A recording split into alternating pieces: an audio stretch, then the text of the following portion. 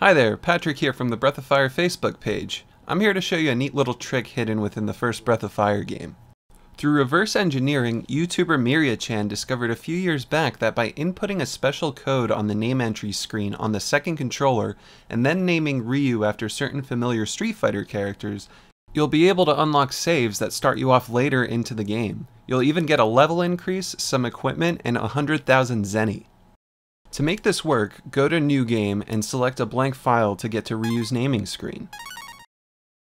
On controller 2, press and hold A, Y, L, and R while you press the following directions on controller 1. Up 4 times, right 2 times, down 8 times, and left 1 time. If you did it correctly, the background will turn red. If not, cancel out and retry. Switch back to controller 1 and enter the name Ryu in capital letters without hitting backspace. Keep in mind it has to be case sensitive. In the Super Famicom version, use the word Kiyomi instead. Once you confirm the name, the screen will turn back to blue and you can adjust your settings and start the game. Whoa! Nina, I have a feeling we're not in Dragnir anymore. The Ryu codename will start you right after Nina joins your party and before you get the Saw item in Tantar. This has been confirmed to work not only on the Super Nintendo and Super Famicom versions, but also on the Wii U. Let's see where the other Street Fighter names take you, shall we? Try entering CHUN in caps in the name entry screen, or if you're on the Super Famicom, Koji, as in like a tea cozy. Voila! You're past the stone robot portion of the game, right after that really annoying gremlin boss, but before Aria. Just remember to stop by the shrine so you can get Ryu's first dragon abilities.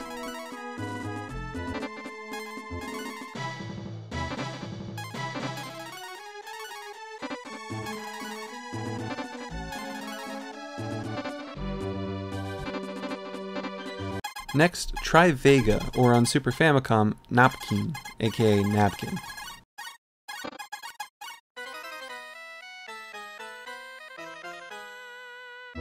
This takes you to the Gobi segment, so you can get to experience his greed right from the get-go. Yay.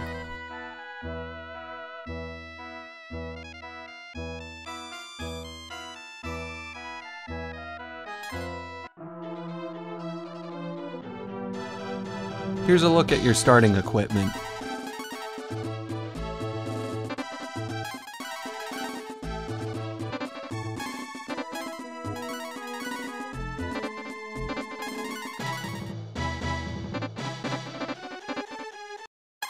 Let's see where Ken takes us, or in the Japanese version, Banbu, or Bamboo. This puts you right before the town of Gust after getting Gobi's swimming ability.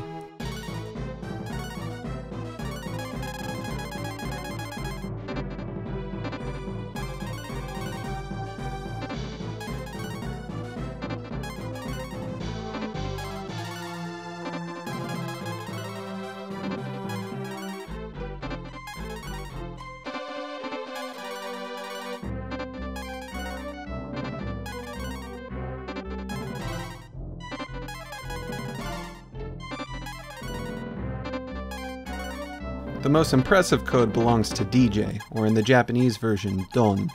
That's a Japanese onomatopoeia similar to boom or thud, by the way. That's right, DJ puts you right before entering Scanned for the first time, with Nina's flying ability unlocked.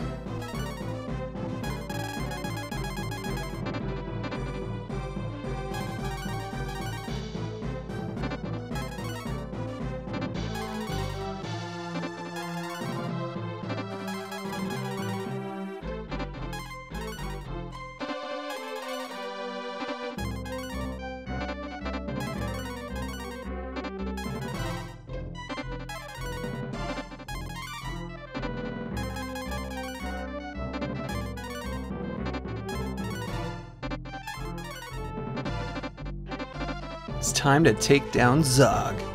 Ah, crap. While there's an additional Fei, as in Fei Long code in the American version, I don't recommend you use it. Here's why. Yep, this is just a glitch save that takes you back to the title screen and disables your controls, so you have to reset. In closing, I'd like to give kudos to Myriachan for finding this and also for sharing this cool little tidbit about the game. Breath of Fire 1 is probably the game with the best save reliability among major RPGs. It actually stores each save twice in SRAM in case one gets corrupted. I found this while reverse engineering the save system, which led me to finding these cheat codes. Just another reason why Breath of Fire is such a timeless classic. Thanks for watching. Like, comment, subscribe, and be sure to check out the following places to get your BOF fix. By the way, Capcom USA, I'm still waiting on Breath of Fire 3 to come to the American PlayStation Network. You can do it!